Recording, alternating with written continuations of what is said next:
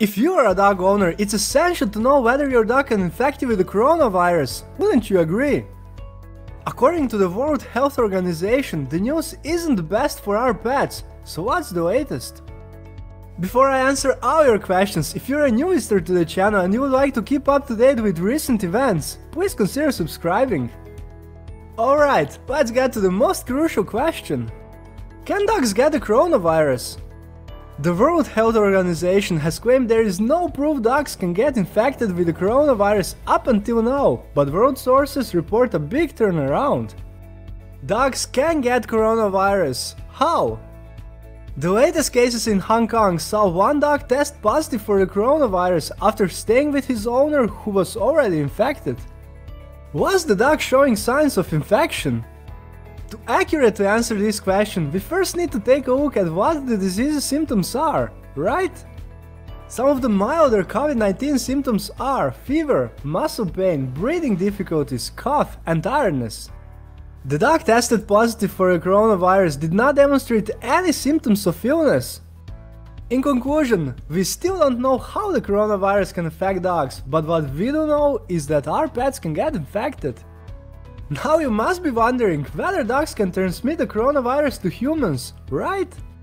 Can dogs infect you with the coronavirus? Whether dogs can pass the virus on to us is a very intriguing question that is, as of now, unfortunately still unanswered. Why?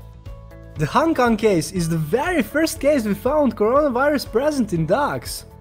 Scientists weren't prioritizing this topic until now, however the good news is that we still haven't heard of any confirmed cases of dogs infecting humans with the coronavirus. So our pets can catch the disease, but we do not know whether they can pass it on to us. What to do if you have tested positive for the coronavirus and you happen to own pets? Should we quarantine our dogs? There are many different suggestions on what to do and how to do it if you're a pet owner who finds out they have the coronavirus. Since we know that dogs can get infected, it is necessary to treat them the same way as we do people. Ideally, you want to try to separate your dogs and other pets, cats, birds, etc. from people who tested positive for the virus. If you own a dog, first, ask your veterinarian whether they have received any instructions on how to handle pets. Second, prepare to secure another home for your pets while you are in quarantine. And third, look into ways of protecting your dog from the coronavirus. Be ready to separate from your dog. How? Ask your family, friends or acquaintances whether they would be willing to provide a home for your dog, cat or other pet if you get infected with the coronavirus. It's also not a bad idea to ensure you have plenty of food for your dog in case you won't be able to visit the store. How to protect dogs from the coronavirus? Although we don't yet know for sure how to handle infected dogs, the recommendation is to act preventatively, same as with humans. Suggestion number 1 is disinfection. It's imperative to wash your hands thoroughly. The second piece of advice is to avoid contact. Do not allow close contact of a dog with an infected person, a dog to lick an infected person's face, and a dog to lick an infected person's hands. Preventative measures are the best policy. Consult your veterinarian and try to prepare for all possible scenarios. Although this is still a very new thing, there should be no need to panic. However, do be careful. We can't tell for sure how many dogs and other pets have been infected at this point, whether it is dangerous for them and whether they can transmit the disease to humans.